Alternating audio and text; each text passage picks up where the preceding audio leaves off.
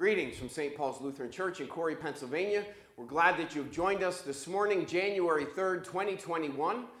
This is an uploaded video, so feel free to enjoy it at your leisure, and we hope that you had a happy and safe Christmas and New Year's.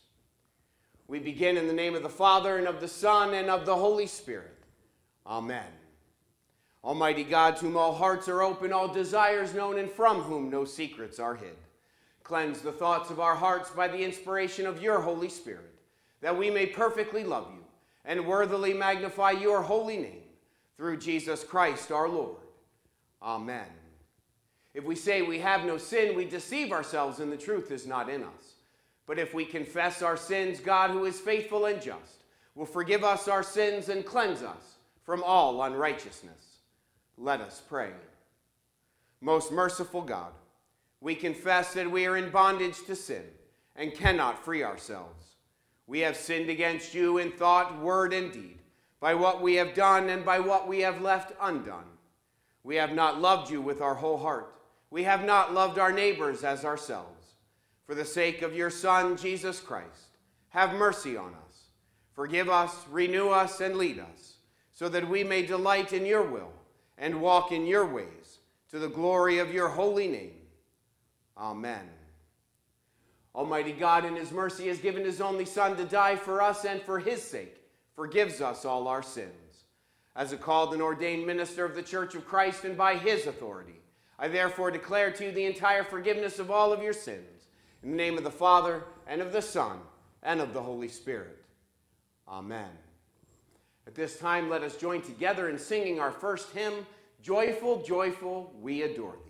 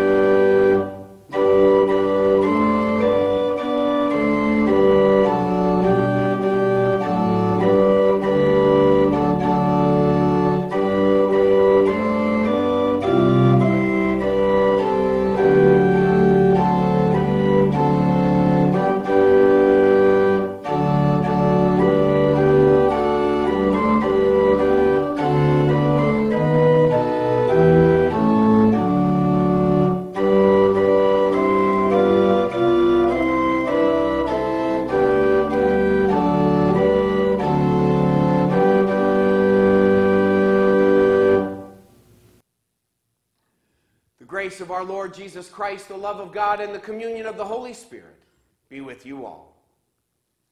God gives the gift of Christmas, born, crucified, and risen for all.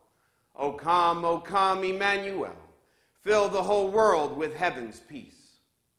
God gives us gifts of the Spirit for growth and life, for teaching and healing, for loving, giving, and caring.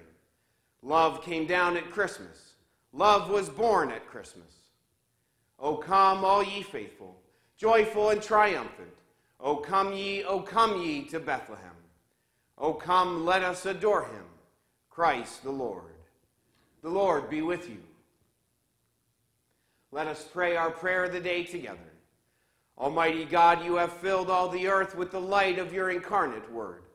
By your grace, empower us to reflect your light in all that we do, through Jesus Christ, our Savior and Lord, who lives and reigns with you in the Holy Spirit, one God, now and forever. Amen. Our first reading this morning comes from the 31st chapter of Jeremiah. For thus says the Lord, sing aloud with gladness for Jacob, and raise shouts for the chief of the nations. Proclaim, give praise, and say, save, O Lord, your people, the remnant of Israel. See, I am going to bring them from the land of the north, and gather them from the farthest parts of the earth. Among them the blind and the lame, with those with child and those in labor, together. A great company they shall return here. With weeping they shall come, and with consolations I will lead them back. I will let them walk by brooks of water, in a straight path in which they will not stumble. For I have become a father to Israel, and Ephraim is my firstborn. Hear the word of the Lord, O nations, and declare it in the coastlands far away. Say, he who scattered Israel will gather him, and will keep him as a shepherd a flock. For the Lord has ransomed Jacob, and has redeemed him from the hands too strong for him. They shall come and sing aloud on the height of Zion, and they shall be radiant over the goodness of the Lord, over the grain, the wine, and the oil, and over the young and the flock and the herd. Their life shall become like a watered garden, and they shall never languish again. Then shall the young women rejoice in the dance, and the young men and the old shall be merry. I will turn their mourning into joy. I will comfort them. I will give them gladness for sorrow. I will give the priests their fill of fatness, and my people shall be satisfied with my bounty, says the Lord. Here ends our first reading. Our psalm is Psalm 147. Praise the Lord, O Jerusalem. Praise your God, O Zion. For he strengthens the bars of your gates. He blesses your children within you. He grants peace within your borders. He fills you with the finest of wheat. He sends out his command to the earth. His word runs swiftly. He gives snow like wool. He scatters frost like ashes. He hurls down hail like crumbs. Who can stand before his cold? He sends out his word and melts them. He makes his wind blow and the waters flow. He declares his word to Jacob, his statutes and ordinances to Israel. He has not dealt with thus any other nation. They do not know his ordinances. Praise the Lord. Our second reading comes from the 13th chapter of Ephesians.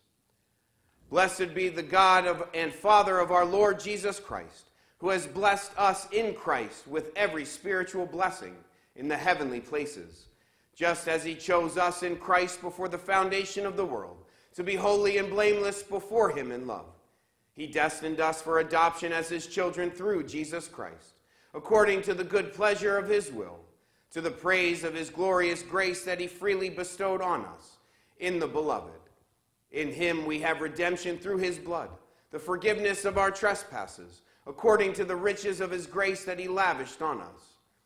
With all wisdom and insight he has made known to us the mystery of his will, according to his good pleasure that he set forth in Christ, as a plan for the fullness of time, to gather up all things in him, things in heaven and things on earth.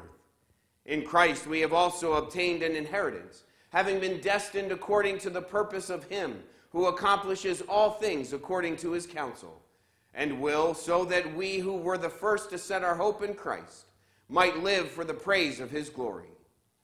In him you also, when you had heard the word of truth, the gospel of your salvation, and had believed in him, were marked with the seal of the promised Holy Spirit. This is the pledge of our inheritance towards redemption, as God's own people, to the praise of his glory.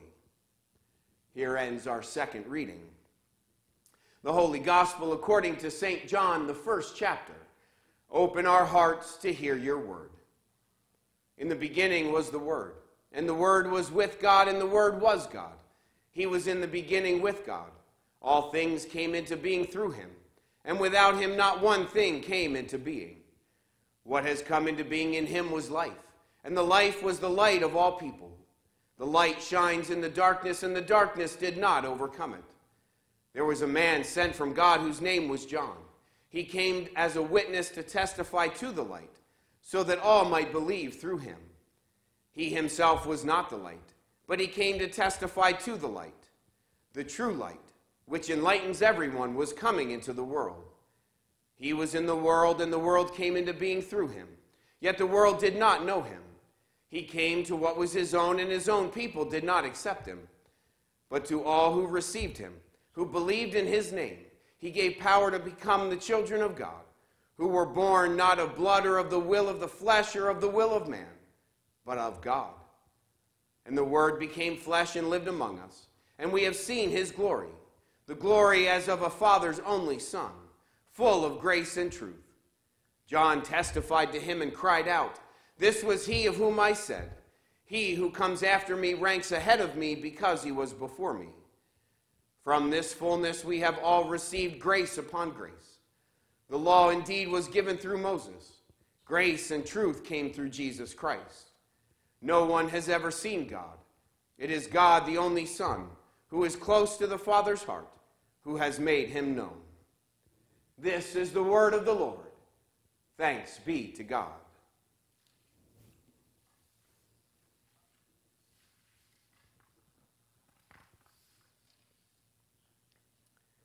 Today I thought I would start with a story of a woman who talked about how her husband was wonderful with their baby daughter, but oftentimes he would turn to her for advice.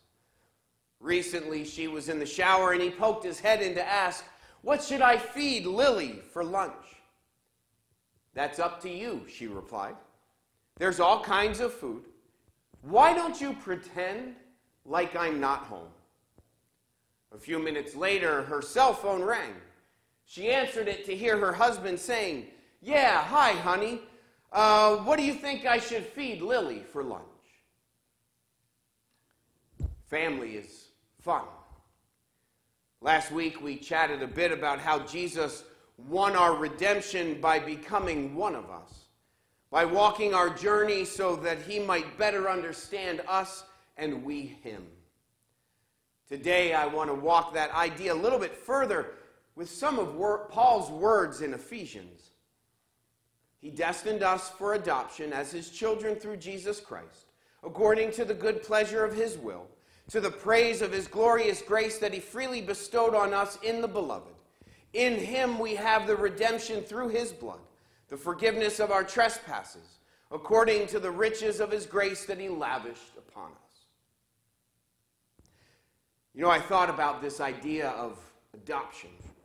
And I did a little research, and probably not enough to speak on this coherently. But apparently in Jewish traditions, especially at Jesus' time, there was a lot of issues with adoption. Issues that dealt with cleanliness, bloodlines. The birth mother, was she Jewish? The father, was he Jewish? If the child was born of Gentile parents, then there are special circumstances and things that must be done.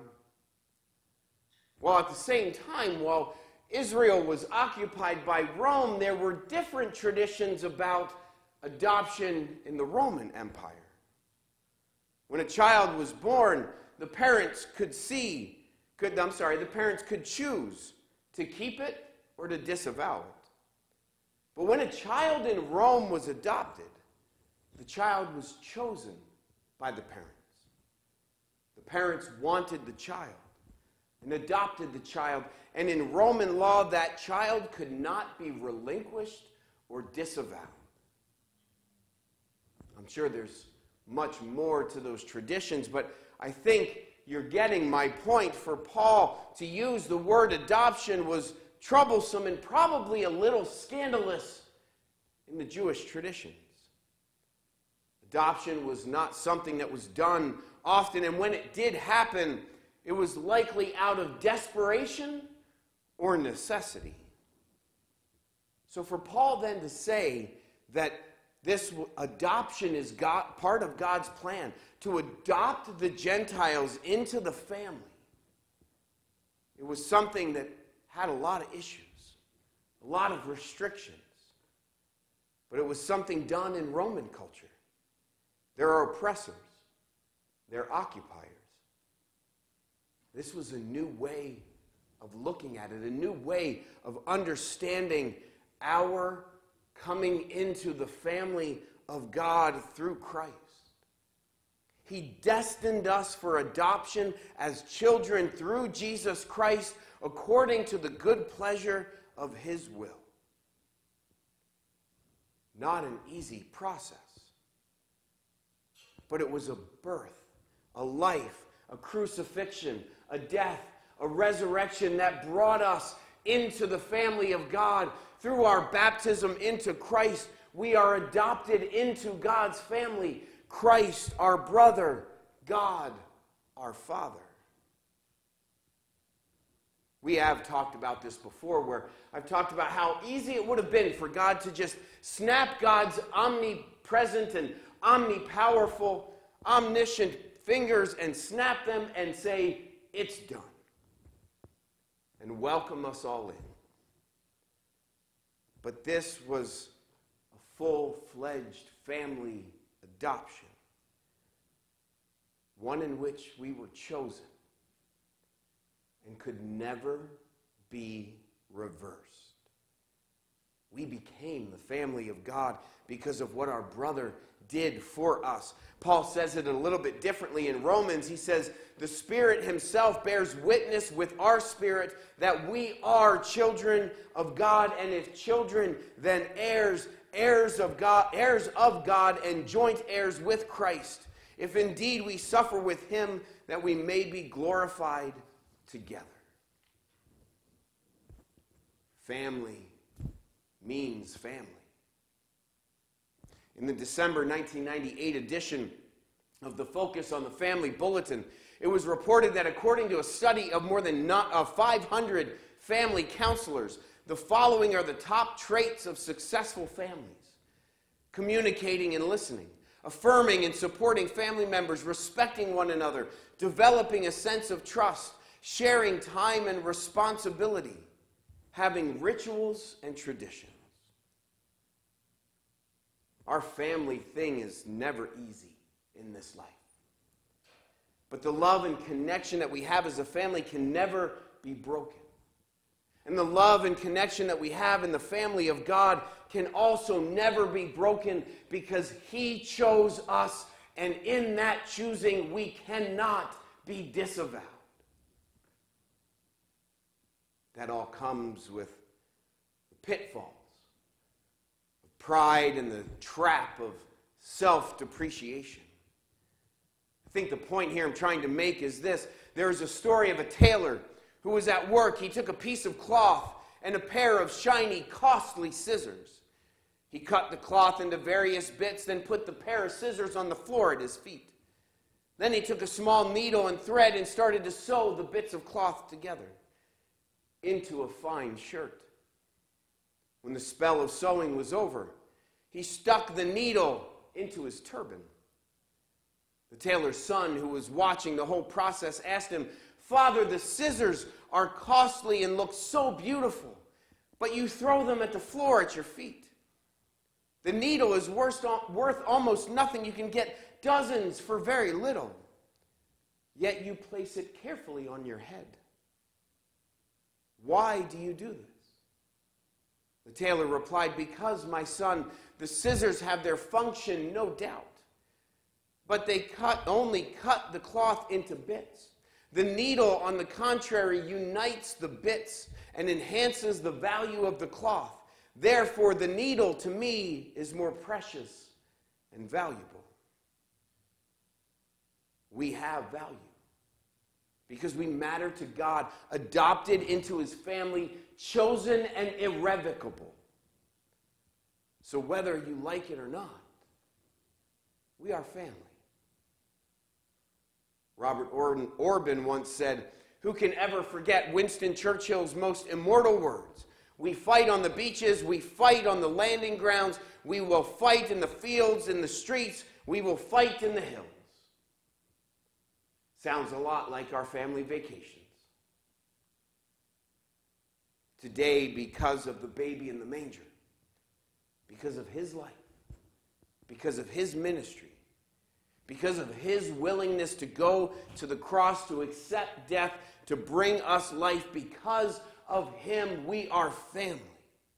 We are brothers and sisters, called to speak and to listen to one another, to respect one another, to develop a sense of trust, to share our time and responsibilities, to share our rituals and traditions. Today, let us take this idea of adoption to heart. Not only to accept the inheritance that comes along with it, forgiveness, redemption, eternal life, but also to be family in this life. Let us open our hearts. Let us open our minds. Let us open our eyes. Let us be family. For through Christ, that's exactly what we are. Adopted into God's family through the waters of our baptism. We are the family of God. In Jesus' name, amen. Let us join now in singing our hymn, The First Noel.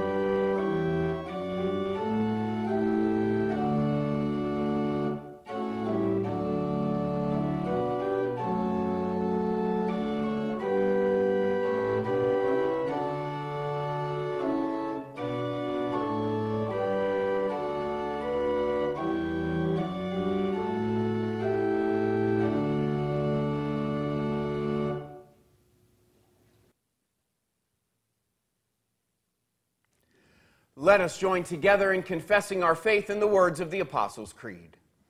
I believe in God the Father Almighty, creator of heaven and earth. I believe in Jesus Christ, his only Son, our Lord.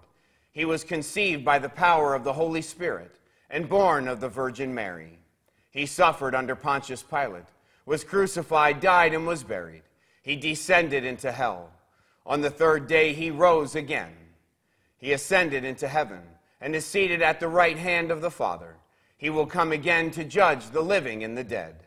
I believe in the Holy Spirit, the Holy Catholic Church, the communion of saints, the forgiveness of sins, the resurrection of the body, and the life everlasting. Amen. Let us pray for the whole people of God in Christ Jesus and for all people according to their needs. In this new year, O God, make us joyful servants. Make the year ahead one filled with your joy and your love.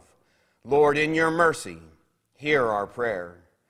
In this new year, O God, make us joyful servants. Make the year ahead one in which we are not afraid to step out on the path you have laid before us. Lord, in your mercy, hear our prayer. In this new year, O God, make us joyful servants.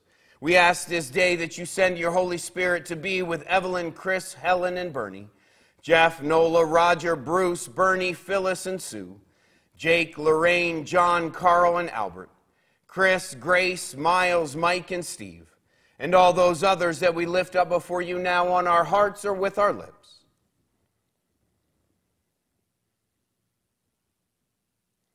Help them to feel the love and grace that you have for them. Lord, in your mercy, hear our prayer.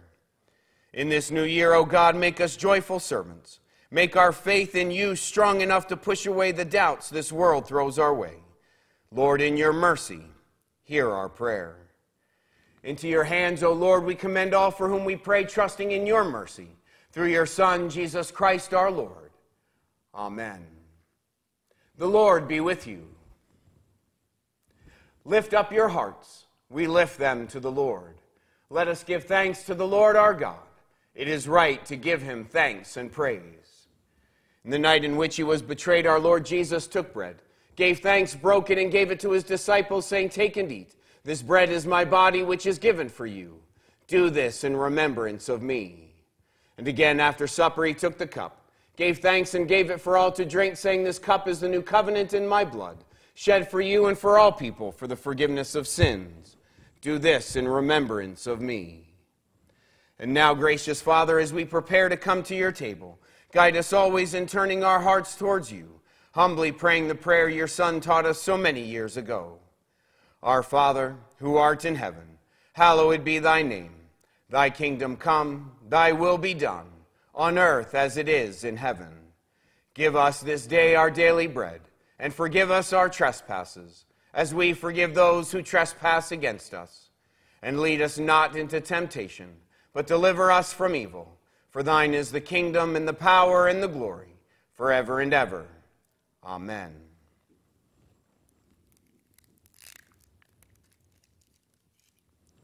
Wherever you are, whoever you're with, this is the body of Christ, given for you. Take and eat.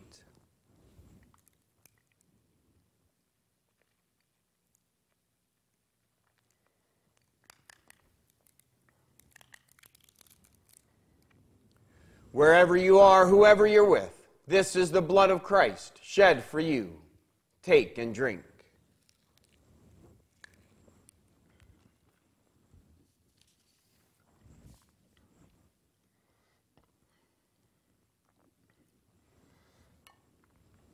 May the body and blood of our Lord and Savior Jesus Christ strengthen you and keep you in his grace.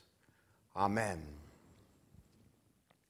We'll join now in singing our final song, "We Wish You a Merry Christmas."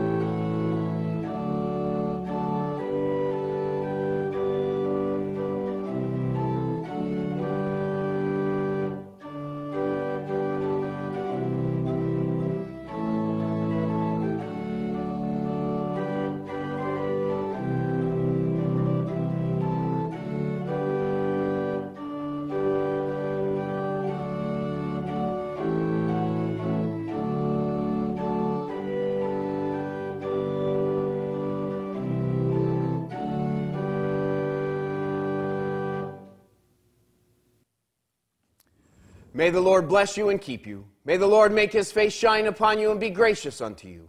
May the Lord look upon you with his favor and grant you his peace. Amen. Go in peace and serve the Lord. Thanks be to God.